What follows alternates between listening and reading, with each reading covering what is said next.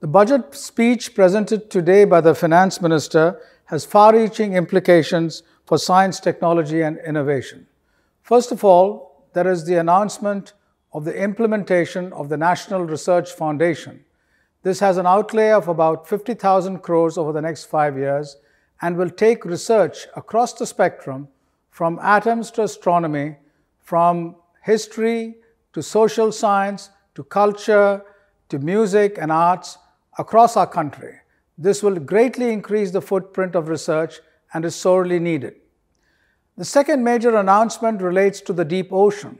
In a manner similar to the exploration of outer space, the Deep Ocean Mission will explore the depths of the ocean from its geology, from its ocean currents to its marine biology, and look at it from the perspective of sustainable development. This will open up extraordinary new avenues for technology development in a sustainable manner. The next major mission is the hydrogen mission, and the hydrogen mission is very important today in the context of climate change and for having energy in a manner which is storable and deployable in every part of our country. This will take energy such as solar energy and convert it to green hydrogen and deploy it for many, many applications, including fertilizers and for transportation. Another major mission is the Natural Language Mission. This aims to make accessible every aspect of our work, from our judiciary, from our government, from research, available to everyone in their native language in addition to English. This empowers people and gives access to them for all what is happening in government and research and knowledge systems all over the world. So these are some very major missions. In addition to this, there have been great inputs coming in from this budget speech into various important sectors. Another major area of investment announced is in the health systems. There will be several new national institutes for virology, several new BSL-3 laboratories, and this will give great impetus to the field of virus research.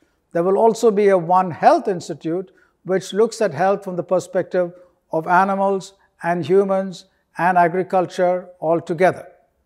So these are very important investments in health. In addition to this, there are investments which have been announced in textiles. There will be 7 textile zones in a manner similar to successful medtech zones, and these will give a great impetus to R&D and manufacturing in the textile sector. Nutrition is a very important area, and Poshan 2, which will amplify the ongoing Poshan Abhiyan to include measures of nutrition across our country and ensure better delivery, particularly to the aspirational districts, is a major area of focus.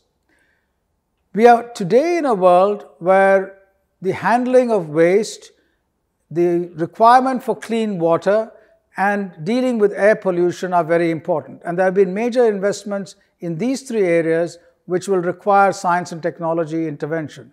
Particularly the handling of legacy waste and air pollution are major areas, and also integrating with the Jal Jeevan mission to ensure that clean water is delivered on tap to both rural and urban areas.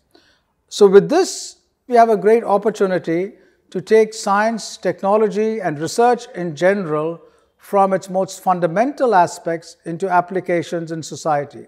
To further facilitate this, the Finance Minister announced that there will be 9 clusters of institutions in 9 cities which will work together through an umbrella structure which doesn't compromise the autonomy of the institutions in that umbrella, but allows them to work together in a synergistic manner to do good research to the economy and to society. Thank you.